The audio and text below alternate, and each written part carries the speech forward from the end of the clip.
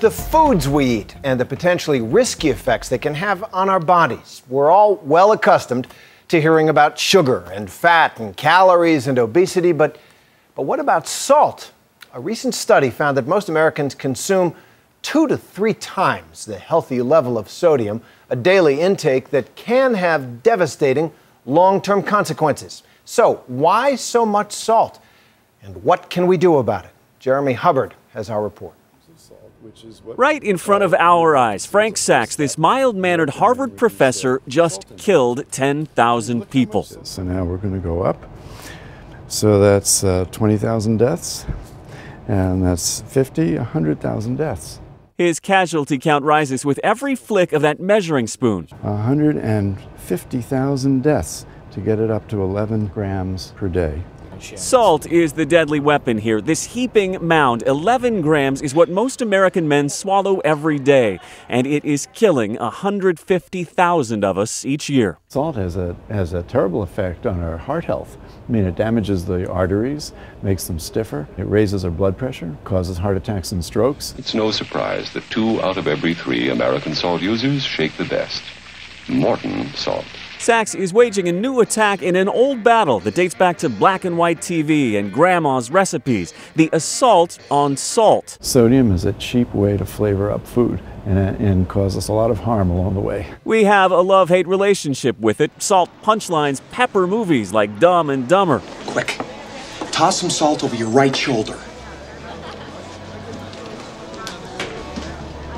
What the hell? These guys, the Yin Yang twins, even rapped about it.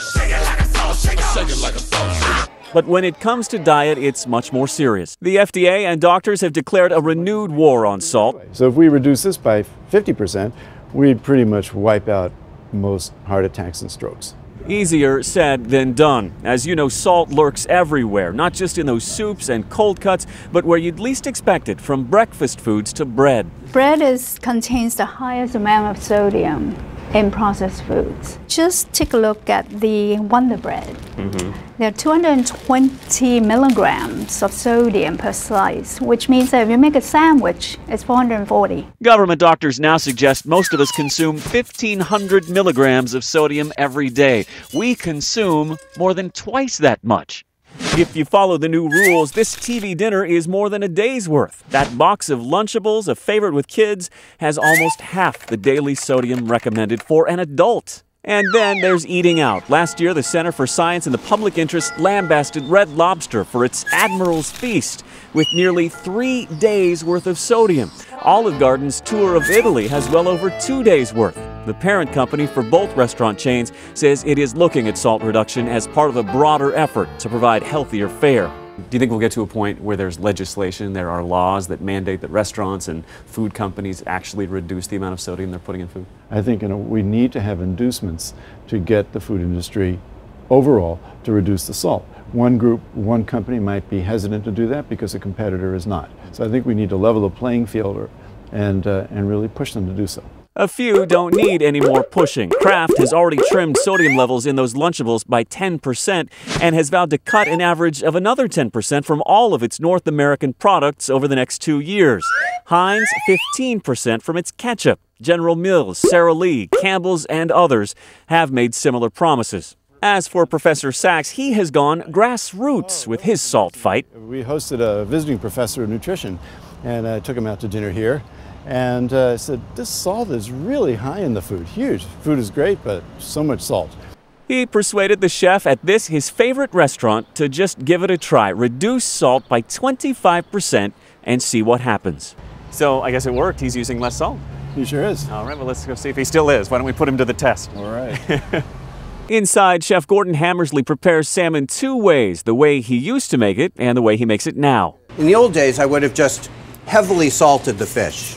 And I would have flipped it over and done it on both sides. These days, I'm taking a much more careful look at how much salt I'm doing, and I'm just doing a light sprinkle on both sides. Some researchers say cutting salt by 25%, you won't even be able to taste a difference. So remember, this is the salty one, this is the not so salty one. Just going to finish with a little bit of olive oil. Here we go. salmon with summer vegetables, and it goes right onto the plate. Time to put our palates to the test. That's definitely the saltier of the two. That's right.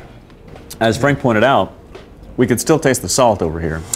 Yeah, and you know, in my opinion, being a cook, I think that salt obviously adds to the flavor of things. Right. And I wouldn't want to probably do it without salt.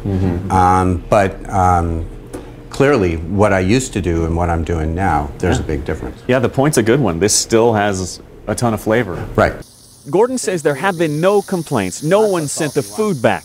But still, this is a radical change for chefs. You know, the old adage that, you know, the difference between a good cook and a great cook is a pound of butter and a box of salt. You know, we were brought up that way. That's how we kind of think. It is not just Gordon. Lots of chefs use salt. We're going to season with a little bit of salt and pepper. A little pinch of salt, a little kosher salt. Season it liberally with salt and pepper. And it all adds up. For Tom Colicchio on Top Chef, sometimes it's just too much salt. Kevin, the broth was very salty. I just couldn't get past the salt. So how do you convince the guys in the kitchen that this is the way to go? It's a macho thing. We just have to beat on them. If he doesn't, Frank Sachs will. For this sodium-obsessed professor, this is one small victory in the new assault on salt. I'm Jeremy Hubbard for Nightline in Boston.